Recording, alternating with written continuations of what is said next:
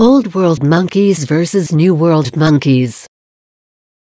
Monkeys are small or medium-sized primates, represented in popular culture as intelligent animals that love bananas.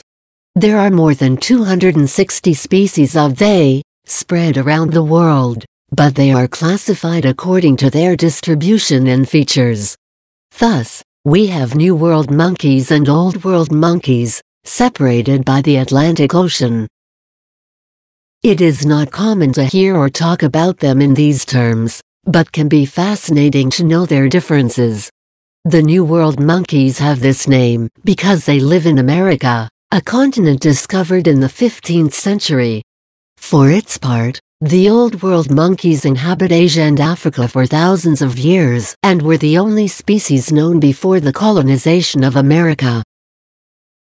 How to know if a monkey is the New or Old World? If you are not sure where do they live, you could recognize them by their size. Usually, monkeys of Asia and Africa are larger and more robust than the American monkeys. Also, they have in the back some bulky and purple or pink structures readily visible, known as the ischial callosities. You can also observe their nostrils. If they are together and facing down, they belong to an Old World monkey. And if their nails are flat, they are Old World monkeys. There are 139 species of Old World monkeys, among which are the baboon, blue monkey, proboscis monkey, the Japanese macaque and mandrill and others. The New World monkeys tend to be smaller than their African and Asian relatives and spend more time in the trees. These primates have an arboreal behavior. For this reason, they have longer and curved nails and lack the ischial callosities. Some species have a long, flexible and prehensile tail, which helps them hold to the branches of trees.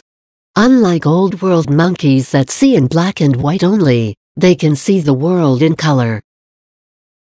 There are 122 species of New World monkeys, among which are the common marmoset, spider monkey, howler monkey, the capuchin monkey, and squirrel monkey and others. Their internal anatomy also shows differences.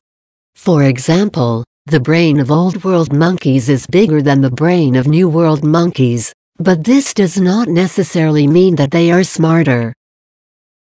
No matter where they come from, there is no doubt that monkeys are intelligent and amazing animals. Follow us in the social networks: Twitter, Facebook, YouTube, Pinterest, Google+, SoundCloud and others. For more information visit bioexpedition.com.